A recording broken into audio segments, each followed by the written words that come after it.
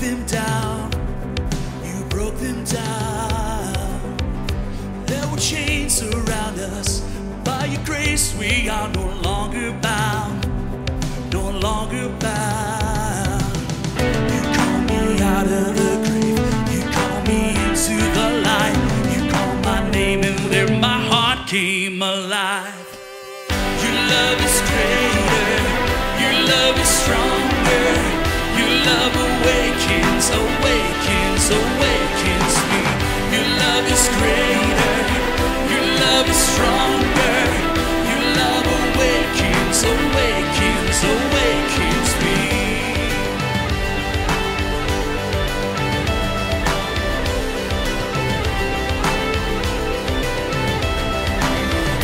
Feel the darkness shaking. All the dead are coming back to life. I'm back to life. Hear the song awaken. All creation singing we're alive. 'Cause you're alive. You call me out of the grave. You call me into the light. You call my name and then my heart came alive. Your love is greater. Your love is stronger. Your love awakens, awakens, awakens me. Your love is greater. Your love is stronger. Your love awakens, awakens, awakens me. And what a love we found. Death can't hold us down. We're shouting out, we're alive 'cause you're alive. What a love we found. Death can't hold us down. We're shouting out, we're alive 'cause you're alive. What a love we found. Death can't hold us down. We're shouting out, we're alive 'cause you're alive. Your love is greater. Your love is stronger. Your love awakens, awakens, awakens me. Your love is greater. Your love is stronger. Your love awakens, awakens, awakens me. Your love is greater. Your love is stronger. Your love awakens, awakens, awakens me.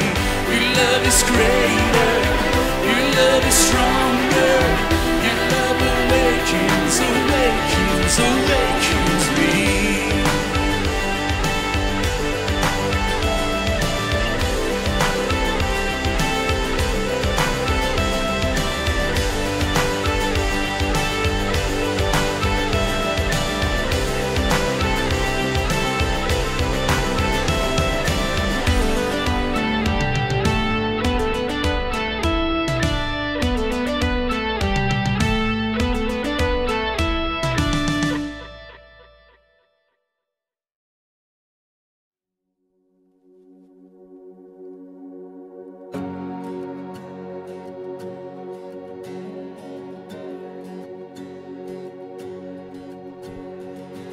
Who am I that the highest King would welcome me? I was lost, but He brought me in. Oh, His love for me. Oh, His love for me. Who the Son sets free, oh, is free indeed. I'm a child of God. Yes, I am. Free at last, He has ransomed me. His grace runs deep. While I was a slave to sin, Jesus died for me. Yes, He died for me. Who the Son sets free, oh, is free indeed. I'm a child of God. Yes, I am. In my Father's house, there's a place for me.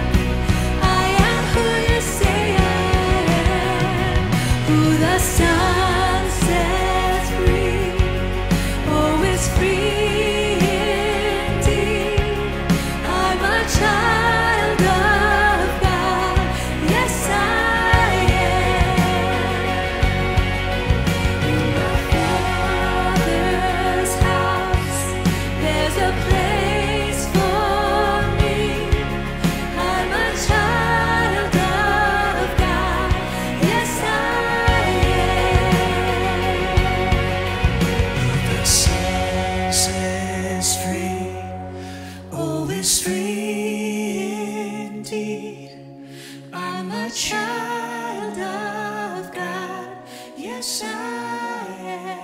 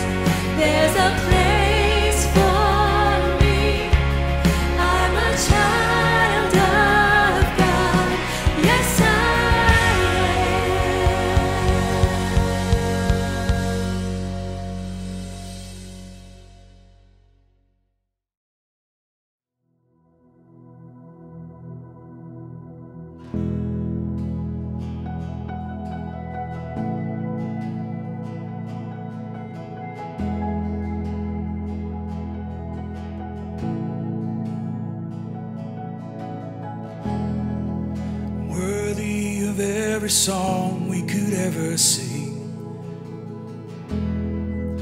worthy of all the praise we could ever bring, and worthy of every breath we could ever breathe. We live for you.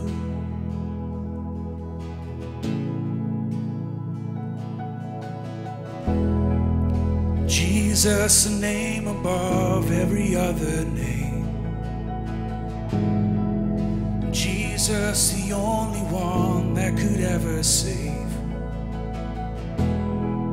He's worthy of every breath we could ever breathe. We live for you. We live for you. And holy, there is no one like you. There is none beside you. Open up my eyes in wonder and show me who you are, and fill me with your heart and lead me in your love to those around me.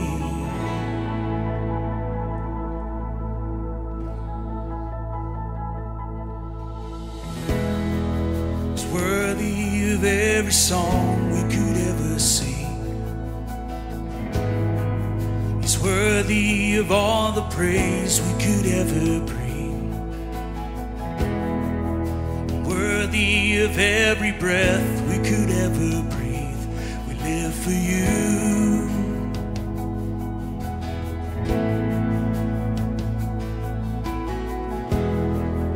Jesus, a name above every other name.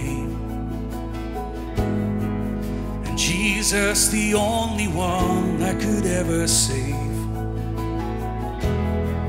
He's worthy of every breath we could ever breathe. We live for you.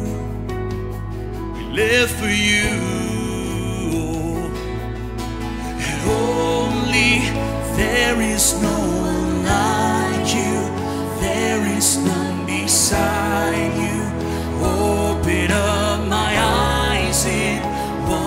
wonder and show me who you are and fill me with your heart and lead me in your love to those around me. And only there is no one like you, there is none beside you.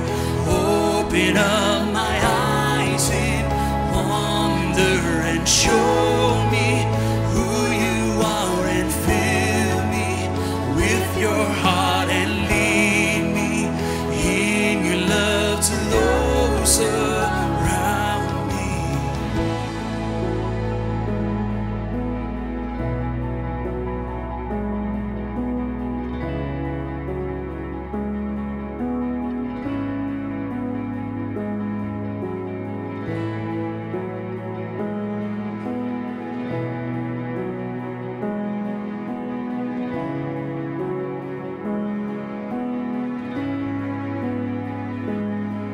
And I will build my life upon your love. It is a firm foundation, and I will put my trust in you, oh Lord, and I will not be shaken, and I will build my life upon your love. It is a firm foundation, and I will put my trust in you, oh Lord, and I will not be shaken. Only there is no one like you, there is none beside you. Open up my eyes in wonder and show me who you are and fill me with your heart and lead me in your love to those around me. And only there is no one like you, there is none beside you. Open up my eyes in wonder and show me who you are and fill me with your heart and lead me in your love to those around me. And I will build my life upon your love. It is a firm foundation, and I will put my trust in you, oh Lord, and I will not be shaken.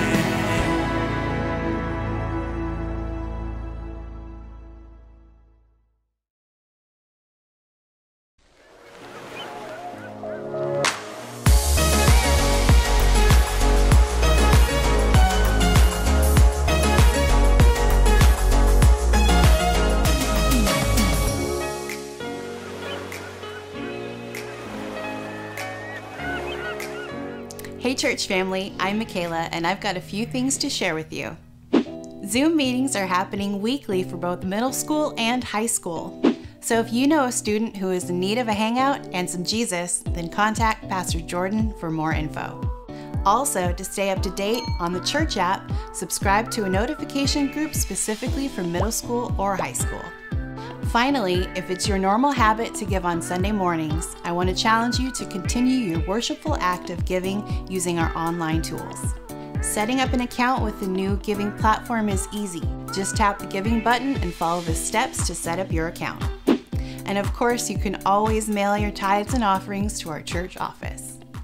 And now it's time to turn our attention to God's Word. So grab your Bible and let's join Pastor Dale for the message.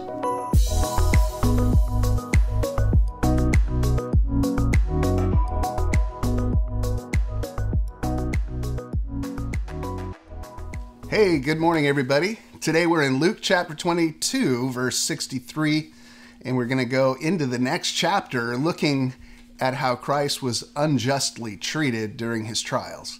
When I was in elementary school, I was brought into the principal's office one day. Well, what happened was a group of about 10 to 20 boys would play this cruel game, chasing and catching this one kid that was really fast. But the hunt would range from the playground through the tetherball poles, across the basketball courts and the breezeway, through the woods and the sports field. And finally, when they would catch this kid, they would pin him down on the ground, and the largest one would sit on him. My friend and I, we were nice, shy kids, and we felt bad for that kid getting chased by this crowd of elementary school kids. But one day, while the chase was on and they were passing by me and my friend, the playground lady blew her whistle. Everybody stopped. She was so mad.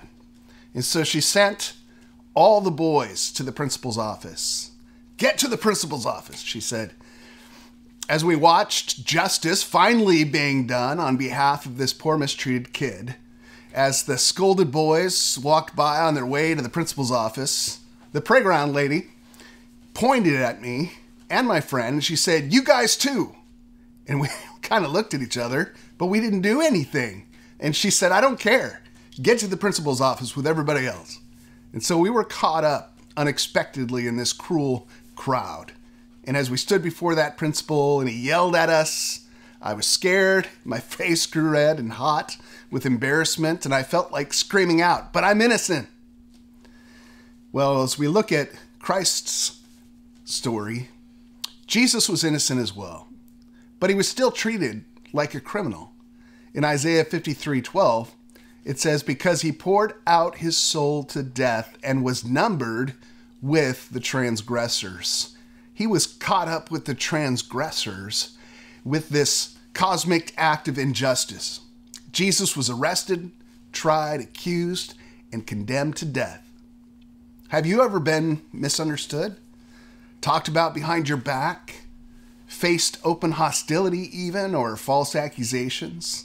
Whatever kind of injustice you've suffered, we have a God that can relate with us. Jesus can relate and sets for us an example to follow in the midst of injustice.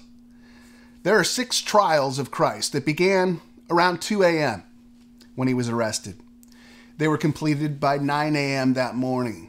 3 were before Jewish authorities. Annas, the high priest, Caiaphas, his son-in-law, who was the current high priest at the time, and the Sanhedrin, the Jewish ruling council.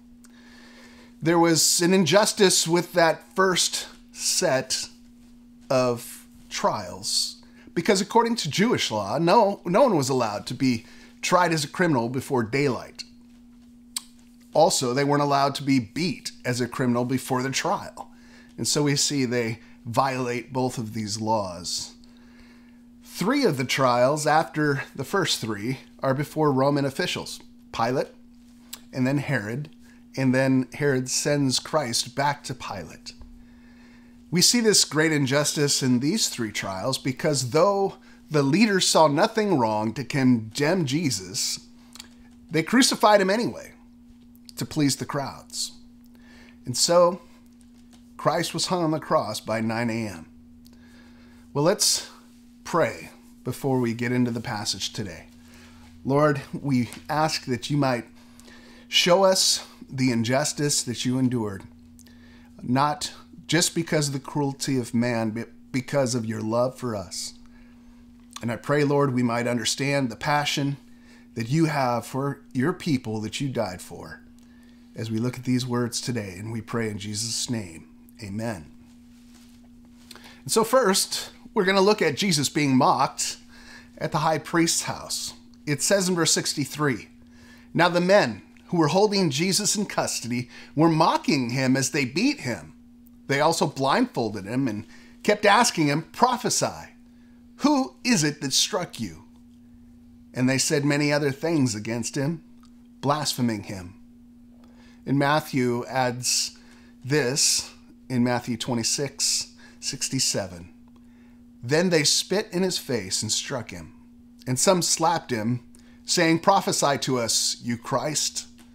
Who is it that struck you?" Peter had just denied Christ 3 times, and that was an emotionally painful experience for sure, but there was much more to come. As they blindfolded Jesus, which was so cruel because it prevented him from using his reflexes and anticipating and protecting against each blow.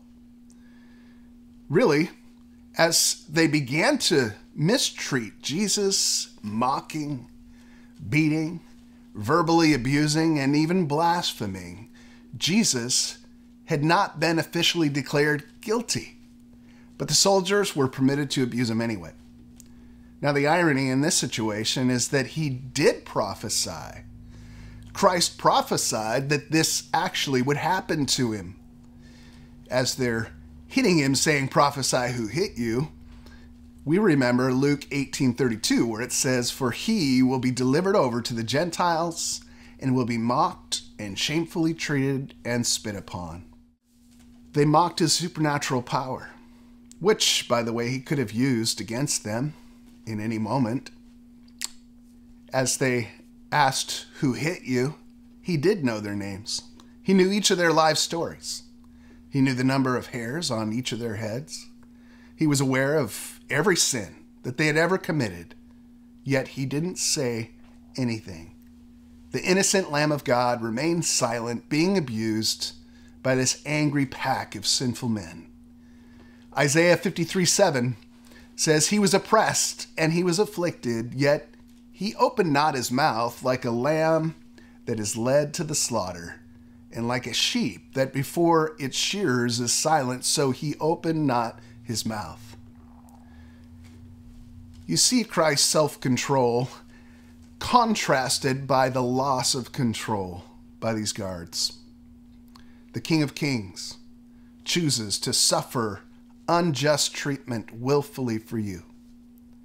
Those who identify with Christ, as we'll see today, should expect no different. The second thing we see is Jesus being led away to the Jewish council. In verse 66, it says, "When day came, the assembly of the elders of the people gathered together, both chief priests and scribes, and they led him away to their council. And they said, 'If you are the Christ, tell us.' But he said to them, 'If I tell you, you will not believe. And if I ask you, you will not answer.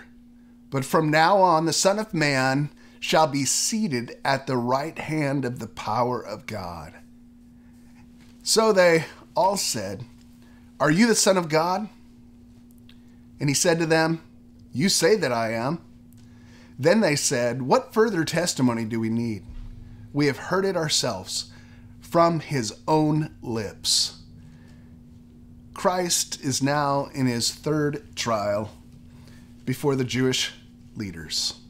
He stands before what's called the council here, which is the Sanhedrin, the Jewish high council composed of the elders, chief priests, and teachers of the law.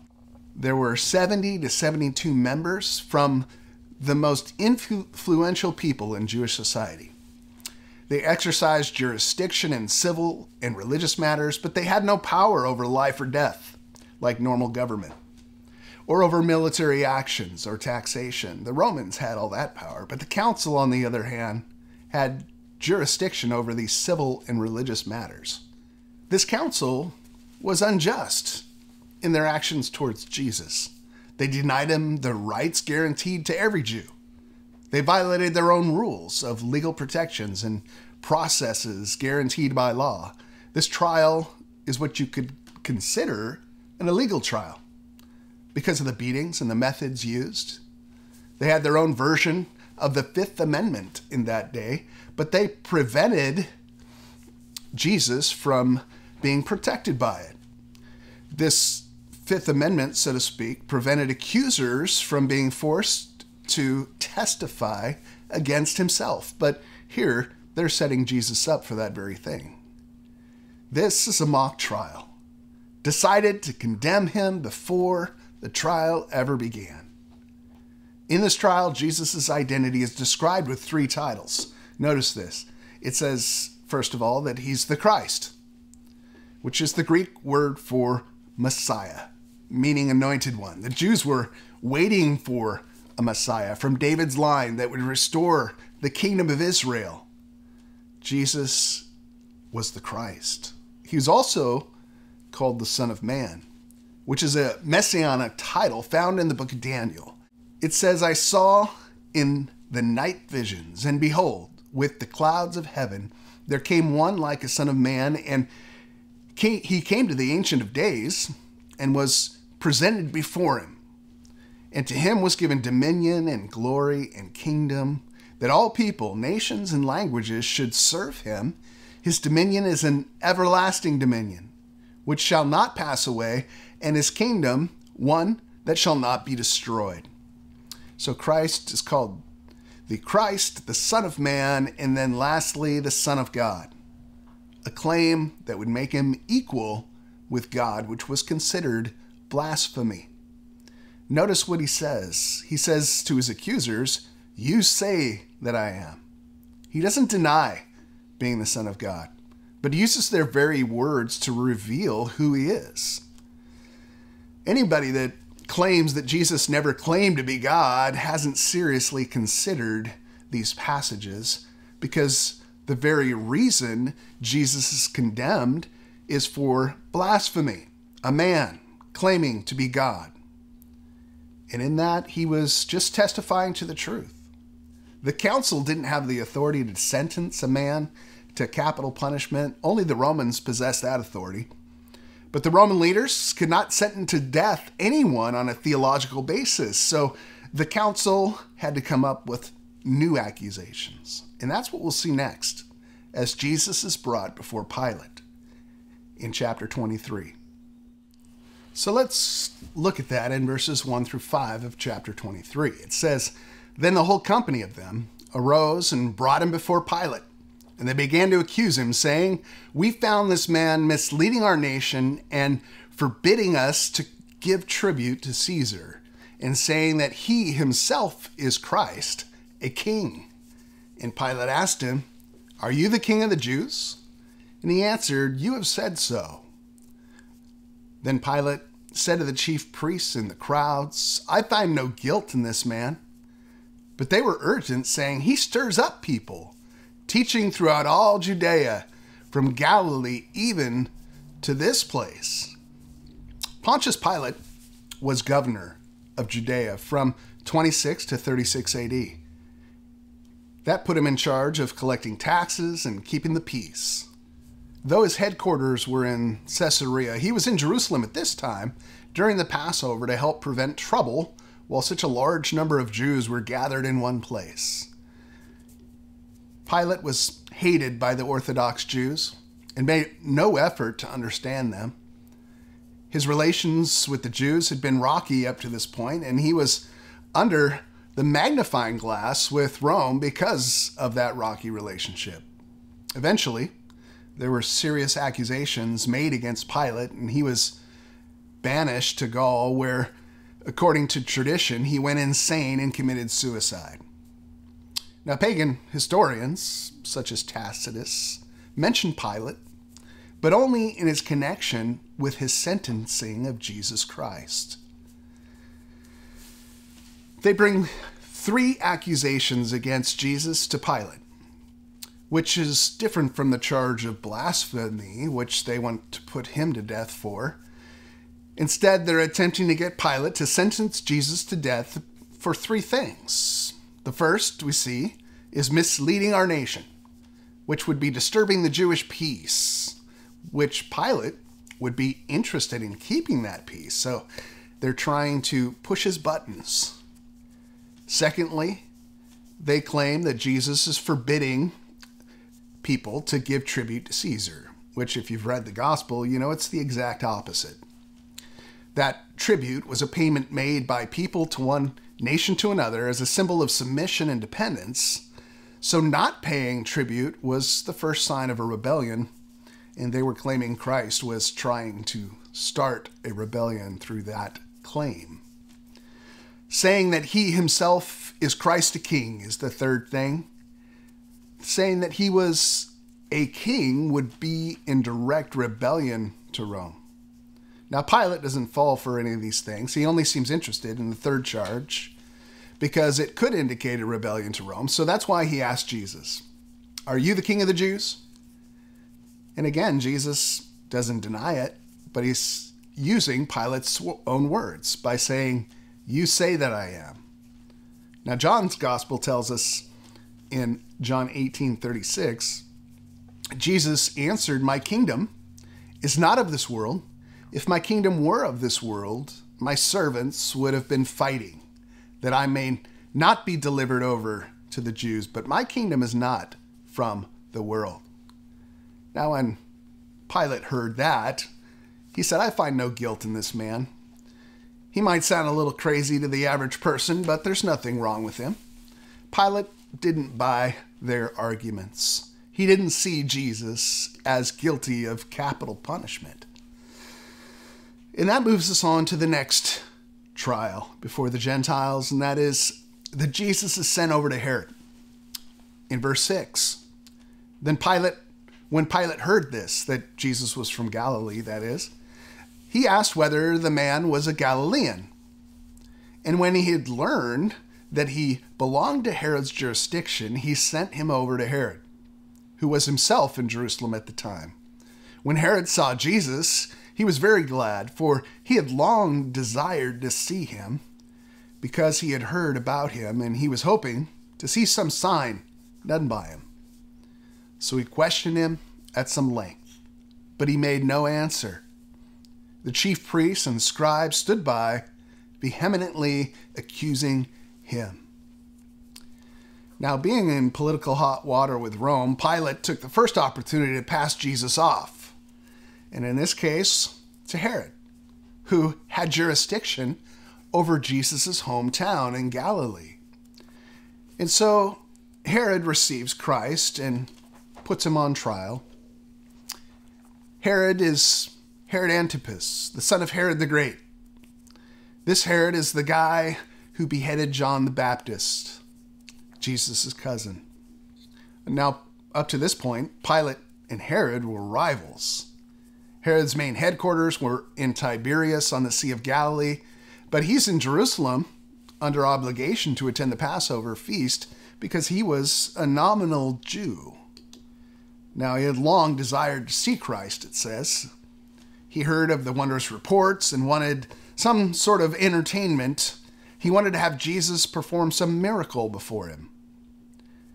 You know, everybody wants to see a miracle. The soldiers, they said, "Hey, prophesy," and Herod is asking for some sort of sign. Miracles don't produce faith. They actually reinforce the need to see more miracles. Many had already seen miracles and they still wanted more, but they didn't believe in Christ. If you read the book of Exodus, Pharaoh had all sorts of signs, but his heart became hard the more that he saw.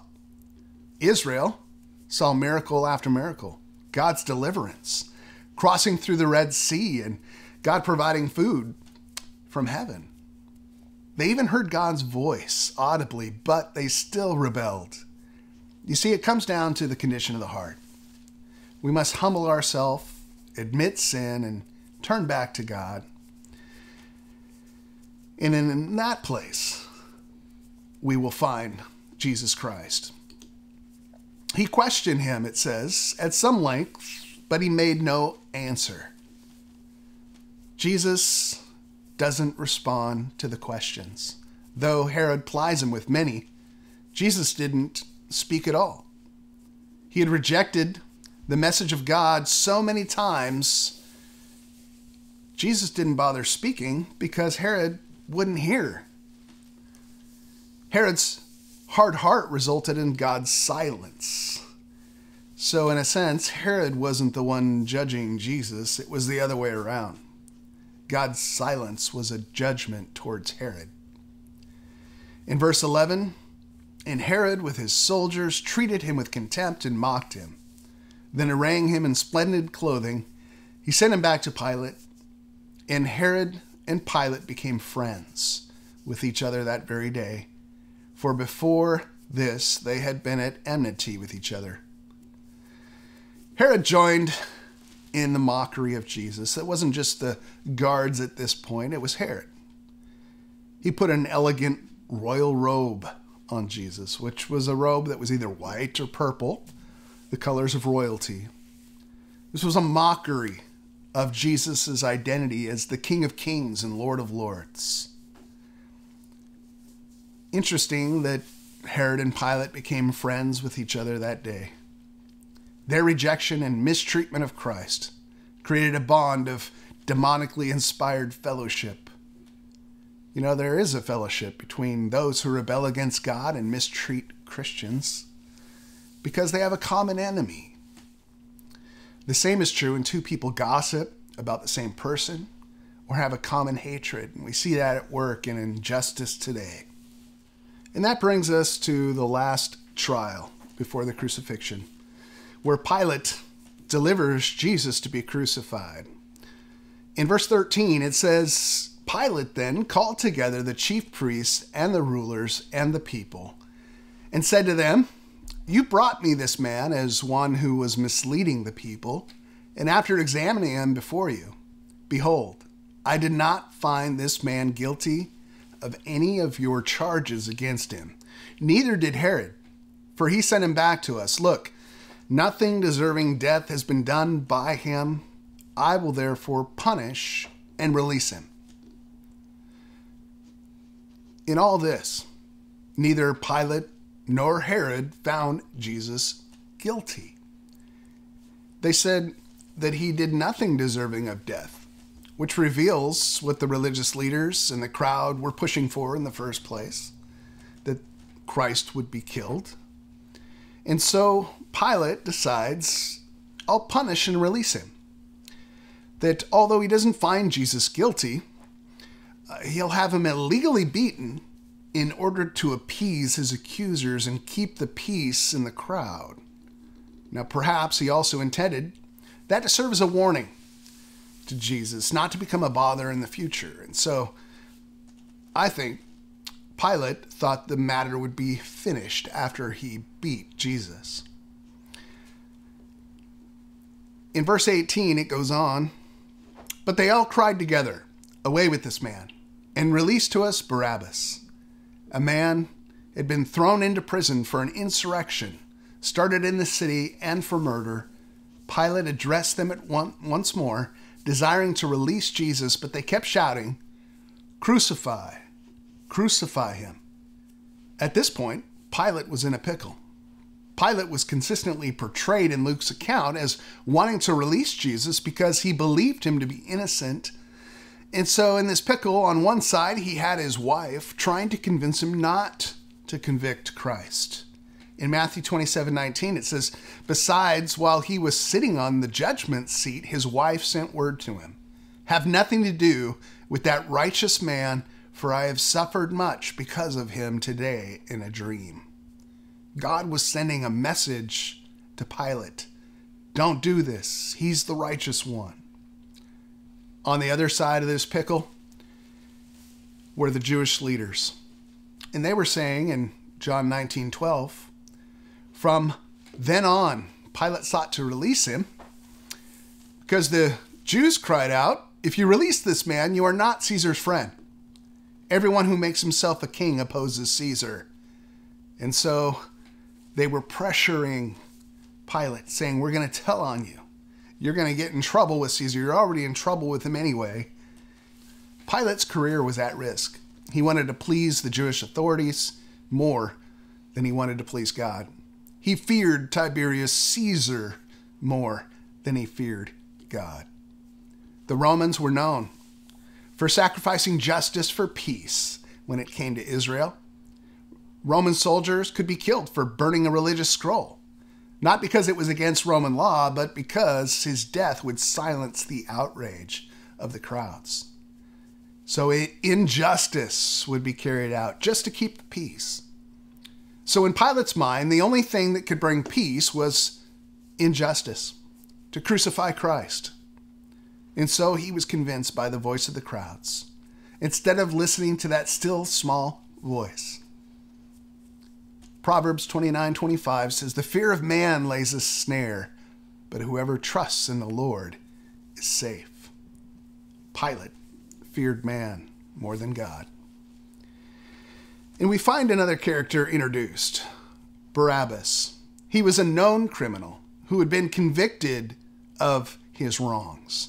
He was a danger to the Roman Empire. He was actually guilty of insurrection and murder. It had been proven. He was thrown in jail.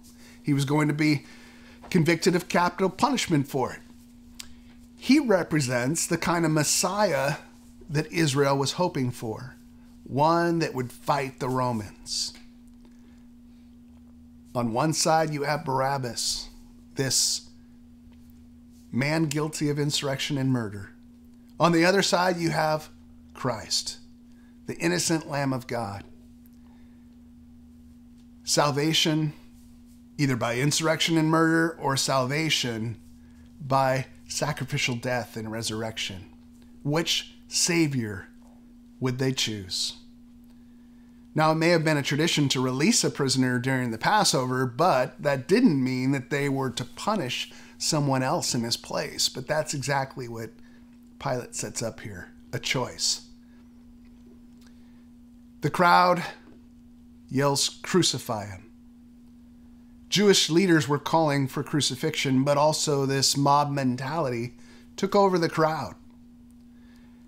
In Matthew 27:18, we're told that Pilate knew that it was out of envy that they had delivered him up. You know how horrible. The Jewish leaders were just jealous of Christ because of the miracles, because of the crowds that were following, the teaching, the authority that he had. Pilate knew what was going on behind the scenes, and he alone had the power to take a life or to spare a life. Pilate tried washing his hands because he wanted no part in what was taking place. But there's no amount of water that could wash off the guilt that we have as sinners. In Matthew 27, verse 24, it says, "So when Pilate saw that he was gaining nothing, but rather that a riot was beginning, he took water and washed his hands before the crowd, saying, 'I am innocent of this man's blood. See to it yourselves.' And all the people answered, 'His blood be on us and our children,' which in itself was a prophetic utterance, not realizing that Christ's blood was poured out for all of us." In verse 22, "A third time he said to them, 'Why? What evil has he done? I have found in him no guilt deserving death. I will therefore punish and release him.' But they were urgent, demanding with loud cries that he should be crucified, and their voices prevailed. So Pilate decided that their demand should be granted. He released the man who had been thrown into prison for insurrection and murder, for whom they asked, but he delivered Jesus over to their will." Pilate still had Jesus beaten before the crucifixion. In John chapter 19, verses 1 through 6, it says, "Then Pilate took Jesus and flogged him. And the soldiers twisted together a crown of thorns and put it on his head and arrayed him in a purple robe. They came up to him saying, 'Hail, King of the Jews,' and struck him with their hands. Pilate went out again and said to them, 'See, I am bringing him out to you, that you may know that I find no guilt in him.' So Jesus came out wearing a crown of thorns and the purple robe. And Pilate said to them, 'Behold the man.' When the chief priests and the officers saw him, they cried out, 'Crucify him! Crucify him!' And Pilate said to them, 'Take him yourselves and crucify him, for I find no guilt in him.'" At this point, Jesus was beaten so badly, Isaiah said in Isaiah 52:14, "As many as were astonished at you, his appearance was so marred beyond human semblance, and his form beyond that of the children of mankind." It was his hope that after seeing him beaten severely, that the Jews would let him go, but they wouldn't have it. 3 times Jesus was declared not guilty by Pilate, in verse 4, verse 14, and verse 22. Pilate still surrendered Jesus to their hostility. The crowd still crucified him anyway. It was an unjust arrest, unjust trial, an unjust conviction. People have tried to figure out who to blame for Jesus' death. Was it Herod? Was it the Jewish leadership? Pilate? Was it the crowd? Well, let me suggest that it's all of our fault. Jesus was willing to die because we are all sinners. It was my sin that put him there. He suffered all this injustice for you.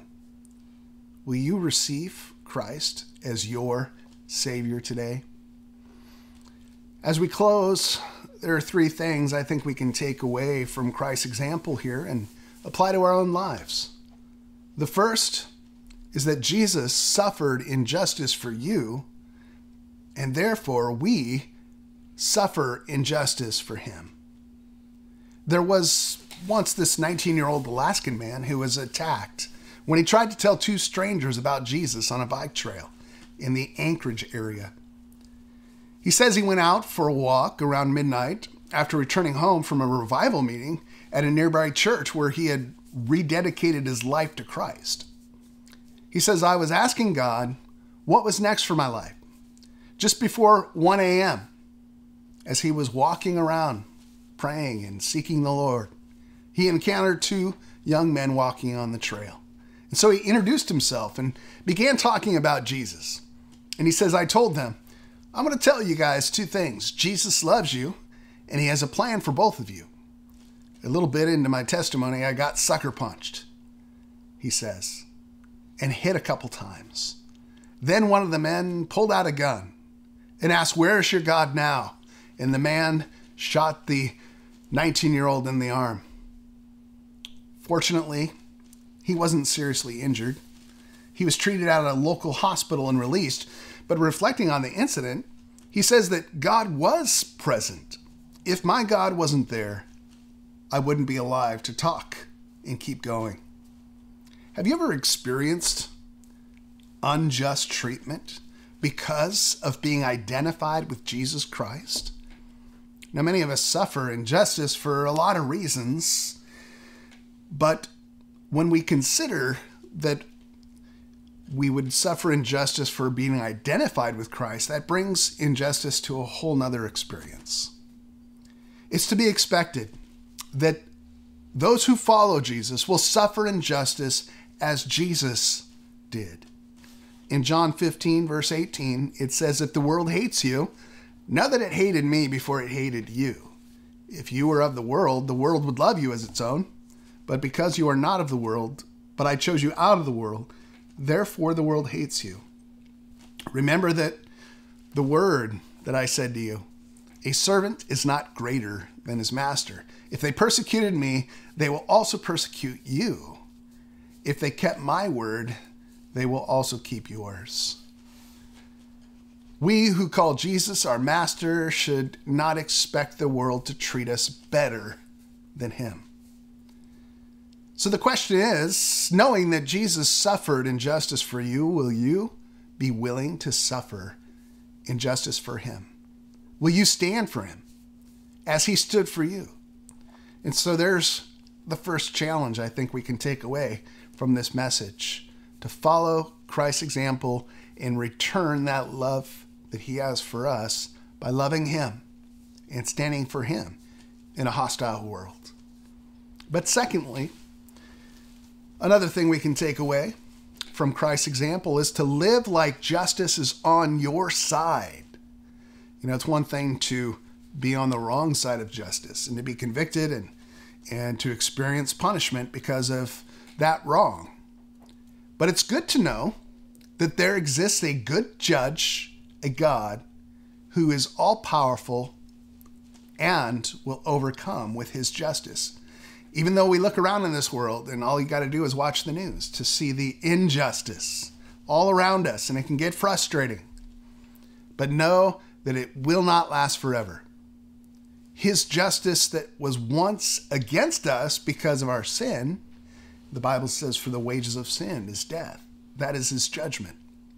But now, because of what Christ did in experiencing the judgment of God on our behalf, we are on his side when it comes to justice. His justice is for us. Now that should transform our lives and give us confidence in a world that is against us. God's justice is for us. We've been forgiven much, and therefore we love much. We've received much mercy, and therefore we give much mercy.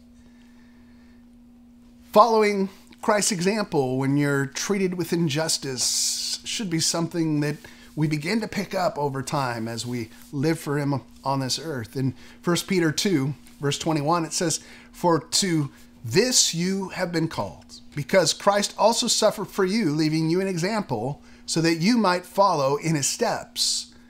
He committed no sin, neither was there deceit found in his mouth. When he was reviled, he did not revile in return. When he suffered, he did not threaten, but continued entrusting himself to him who judges justly. He himself bore our sins in his body on the tree, that we might die to sin and live to righteousness. By his wounds you have been healed, for you were straying like sheep, but now you have returned to the shepherd and overseer of your souls." Notice what Christ did. The confidence that he had in the midst of injustice was that he entrusted himself to him who judges justly. He lived like justice was on his side, and therefore should we. When we're humiliated, we can find a refuge in a God who can say, "I know exactly what you're going through." Jesus was completely innocent, yet he was convicted as a criminal. He had done nothing deserving any of this horrible treatment. He loved people. He served everyone. He sacrificed a life of comfort to minister to the needs of others. He healed their sick, and he taught them the truth. And instead of being honored, he was hated. Wiersbe says this about Christ: when men were giving their worst, God was giving his best. That is the God that we have. When men give you their worst, follow in the footsteps of Jesus. He teaches us these things. If you're experiencing injustice or being mistreated now, think about these verses. Luke 6:27. "But I say to you who hear, love your enemies, do good to those who hate you, bless those who curse you, pray for those who abuse you." Luke 6:35. "But love your enemies, and do good, and lend, expecting nothing in return, and your reward will be great, and you will be sons of the Most High, for he is kind to the ungrateful and the evil. Be merciful, even as your Father is merciful." So if you want to look like a child of God, and act like a child of God, then we act like God in the fact that he is merciful to sinners. Romans 12:21 also tells us, "Do not be overcome by evil." Don't let it get to you, but overcome evil with good. Our reply to hate is not more hate, but it's the love of Christ. And the last thing I think we can take away from Christ's example of suffering unjustly is that we can trust that our vindication is coming. We will not suffer injustice forever. One day at a youth camp, as we were gathered around for dinner, and we were all enjoying our meal, and then came time for dessert, bowls of chocolate pudding. They came out in these large bowls, and then they had a serving spoon in them so we could serve it into our little bowls in front of us. And as I was so excited to eat this chocolate pudding, I was getting ready to serve some up, and from behind me came a hand filled with chocolate pudding that was smashed into my face. And so at that moment, I thought, okay, this person's going to get it. And so I stood up. I was getting ready to run as I turned and saw the girl running away with a bowl in her hands. And God spoke to me real quick and said, vengeance is mine. And so I stopped and I sat back down just as she tripped and got chocolate pudding all over herself. Now, Romans 12:19 says, Beloved, never avenge yourselves, but leave it to the wrath of God, for it is written, vengeance is mine, I will repay, says the Lord. You know, that was just one little way God taught me that truth. There will be one day a day of vengeance. God's justice will be satisfied, and our suffering is going to end. We are going to be vindicated by him. When your reputation is smeared unjustly, maybe somebody's been saying bad things about you that aren't true. Remember Psalm 62, verses 7 through 8. And I've turned to this psalm many times throughout my years of ministry when people have misunderstood me and falsely accused me. And it gave me great hope. And it says, On God rests my salvation and my glory, which could also be translated honor. My mighty rock, my refuge is God. Trust in him at all times, O people. Pour out your heart before him. God is a refuge for us. And so as we are suffering injustice, that's who we turn to. Instead of reviling in return, we pour out our heart before the Lord, find refuge in him, trust in him at all times, and he will bring about our salvation and our honor in the end, because God vindicates his children. He's always faithful with his justice. Jesus was vindicated at the resurrection and the ascension, though he was numbered among the transgressors and killed on a cross between two thieves. He was vindicated as the Son of God, where death had no power over him, and he was taken up to heaven. We'll be vindicated as well. In Romans 8:16, it says, The Spirit himself bears witness with our spirit that we are children of God. And if children, then heirs, heirs of God and fellow heirs with Christ, provided we suffer with him, in order that we also may be glorified with him. You know that you're a child of God when you suffer like Christ did, because you're identified with him. In the same way that we suffer for him, we will also be vindicated or glorified when he returns. So unjust suffering, don't be discouraged. Don't be conquered by the enemy's schemes, but rather find your refuge in Jesus Christ and God the Father. His justice is on your side. Let's pray. Lord, we thank you so much for being the perfect example through unjust suffering. May we walk in your footsteps. Whatever situation we face, even in this moment, some sort of gossip or misunderstanding, in some way we just want to scream out, I'm innocent. Lord, we pour out our hearts to you in this moment, and we trust you with the results, with the future vindication that you may bring. And God, if there's anybody listening that needs to be on the right side of justice, realizing that they're like a sheep that has gone astray, that they would pray this prayer. Jesus, thank you for coming to this earth and dying for my sin on the cross. I call out upon your name, Jesus Christ, Son of God, save me. I am a sinner. Help me to follow you all of my days. Thank you for this new life in you.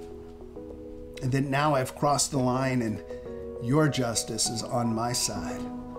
And we pray in Jesus' name. Amen. Thank you for being a part of this online gathering. Take some time in personal devotion or with your loved ones to review the discussion questions at the end of the video. Thanks again for worshiping with us. See you next time.